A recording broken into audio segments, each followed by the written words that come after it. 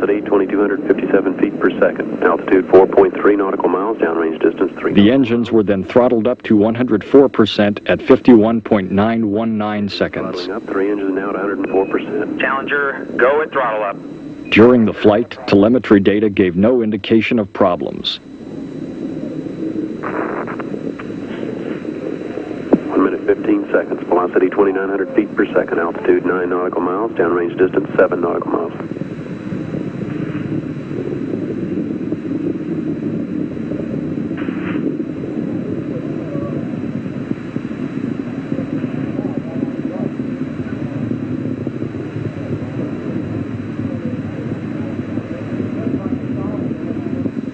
The solid rocket boosters continued in flight and were destroyed by the range safety officer 110 seconds after launch.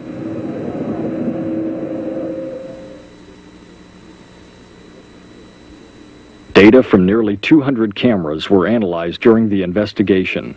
The following sequence of events is based on the evaluation of film, video, and telemetry data. This graphic indicates viewing angles for 3 cameras in the vicinity of the launch site. The first view shown is from camera E63 at the lower right of the chart.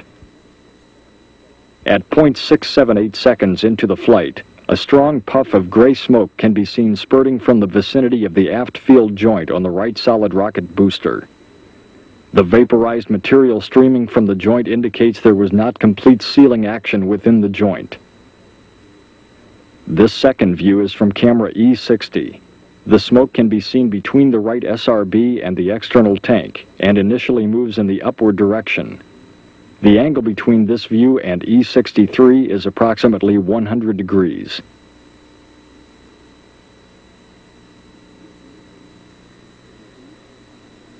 With E60 and E63 side by side, it is clear that when smoke is first visible to camera E60, it is not yet visible to E63. 0.2 seconds later, it becomes visible to E63 and is seen in multiple lobes, or puffs, reaching maximum visibility at about 1.9 seconds. A third, higher resolution camera, D67, was located east of the launch pad. D67 recorded this view of the smoke at approximately the same time of maximum development.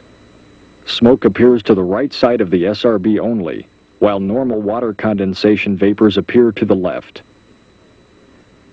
This plan shows that none of the cameras directly view the surface of the right SRB in the shaded region of the graphic. Analysis of film from several pad cameras indicated that the smoke came from between 270 and 310 degrees on the circumference of the aft field joint. As indicated on these pre-flight photos, the smoke emerged from just above the strut, between the SRB and ET, at a point along the longitudinal axis near the aft field joint.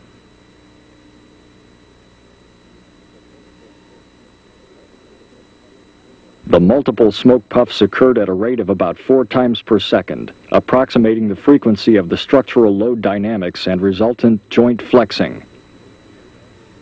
This greatly exaggerated computer animation depicts the flexing of the SRB joint.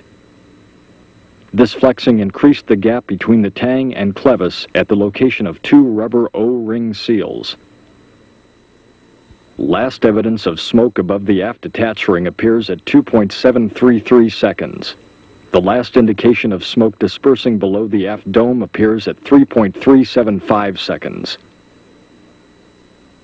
Film records of the assembly of the solid rocket booster were reviewed to determine any evidence of cause for the smoke. Photographs taken just prior to mating of the booster segments at the aft field joint show the O-rings installed in the grease clevis grooves.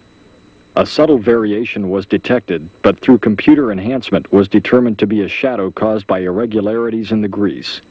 No evidence of O-ring defects was observed in any of the stacking photography. The facility gaseous hydrogen vent arm was not captured after retraction at launch. Film analysis, however, showed that it did not rebound and contact the vehicle or contribute to the accident. Post-launch inspection of the hold-down posts revealed that the kickspring assemblies on 4 of the posts were missing. Detailed analysis determined that the assemblies could not have become detached prior to T plus 850 milliseconds and were not a contributing factor to the smoke observed at liftoff. The next significant event was the development of the SRB burn-through plume.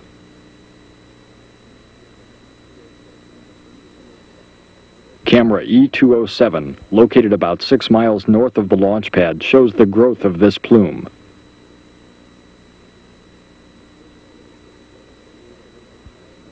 The first evidence of flame appeared on the right solid rocket booster at 58.788 seconds.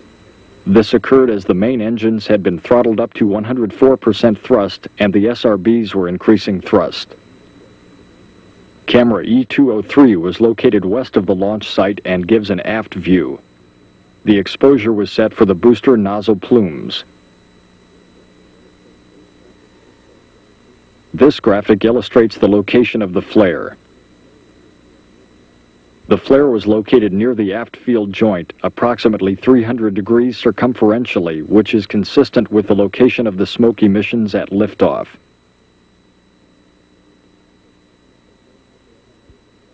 Within half a second, the flame had grown into a continuous and well-defined plume. At about the same time, telemetry showed a divergence in chamber pressures between the right and left SRBs. Pressure in the right SRB chamber was lower as a result of the growing leak. The plume is seen here impinging directly onto the surface of the external tank and the lower aft strut at 60.248 seconds.